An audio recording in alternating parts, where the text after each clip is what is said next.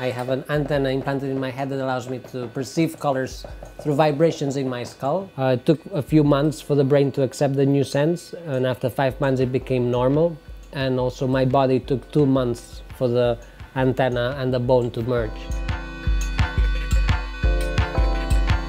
Today we're gonna compose some music based on sound of colors found in this supermarket. So each color has a light frequency, and each light frequency has a note.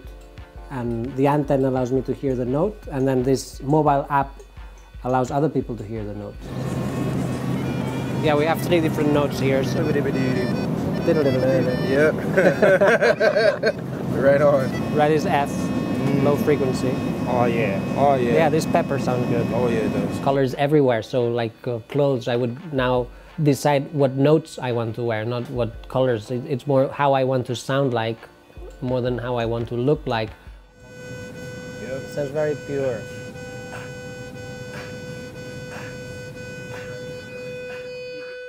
Ultra Downy. Ultra Downy? Alright, perfect. April Fresh. This is the orange Tide right here, soloed out. I'll turn it up for you. I'll put them on top of each other so you can hear how they sound stacked. So now we're hearing both. The volume is related to saturation. So if it's a very dull color, it sounds less. If it's very bright color then, or very saturated, then it sounds louder. I'm gonna take that and I'm gonna put like a little snare around it.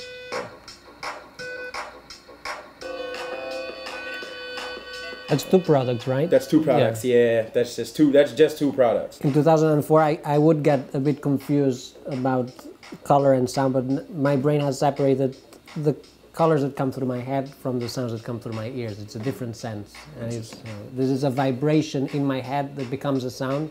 This is sound. It's different. I would rather be your friend. You could keep your love. I was seeking, be your love above, and I could be your love. I could be your friend. And then we should send this to the detergent company. Yeah, right? But I think in the 2020s, society will get used to the fact that people will have new organs and new senses, and eventually we will become a new species.